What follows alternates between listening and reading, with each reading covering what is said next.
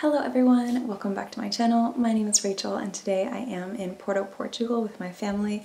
It is an absolutely beautiful city. It's my first time in Portugal and of course we have to go to the world famous Livraria Lello library. It is also a bookstore. We've purchased our tickets ahead of time because I read online that it can be very busy. So we're going to go at 9 a.m. to see the opening of the bookstore and look around and hopefully buy a book.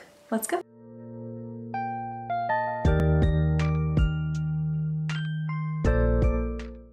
Of course, we had to start off with a delicious breakfast. Our hosts were so kind and made us an amazing breakfast in the morning. And then we had to say hello to this little dog guarding his store in the street. The area around the bookstore is beautiful. There's so many incredible buildings and monuments and museums and statues. So we wandered around a little bit and then made our way to the library. And already at 9 a.m. there was a line outside the door. I did my best not to film everybody, but it was really crowded already at 9. And when you first walked in, there were these amazing floor-to-ceiling bookshelves, just full of all kinds of books. And then in the center, there was this amazing staircase that went up 2 sides. They had an English section as well as many other languages. There's my sister and I enjoying it, and so many books with beautiful gilded edges. This stained glass window at the top was just stunning, and you could look at this beautiful staircase. Tell me if you think my sister is pretending to read or if she's actually reading. And then there's me definitely not posing on the staircase and just looking at the antique books above in the higher bookshelves. This ceiling was below the staircase and it's just incredible, so ornate.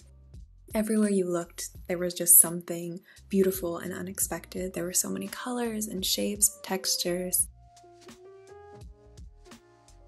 They had so many different books, from The Count of Monte Cristo to quite a bit of Murakami's writing, as well as Ali Smith and Hilary Mantel.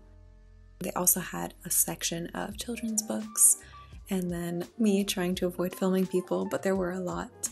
I loved the upstairs area. This pink ceiling with the stained glass was just incredible. The lighting was so amazing. And yeah, it was just beautiful.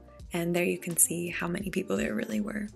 I had picked out 2 copies of their classics collection, which are smaller books but have really beautiful covers and gilded edges.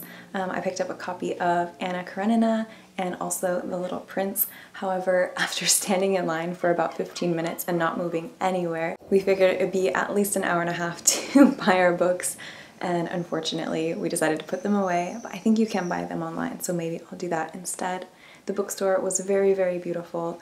I would recommend buying your ticket in advance if you are to go, and to also go before your ticket time. And if you're going to buy a book, buy the book first and then enjoy the bookstore, because usually people look around the bookstore and then pick up a book to purchase, and the line is just ridiculously long. It is such a beautiful store. Everywhere you look, it is so ornate and designed. They have antique books higher up behind some glass, along with busts of different authors. And it was just really beautiful. The ceiling's incredible. They have stained glass windows. The staircase was just magnificent. I was really happy I went.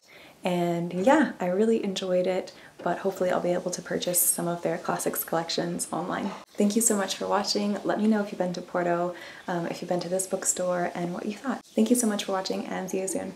Bye!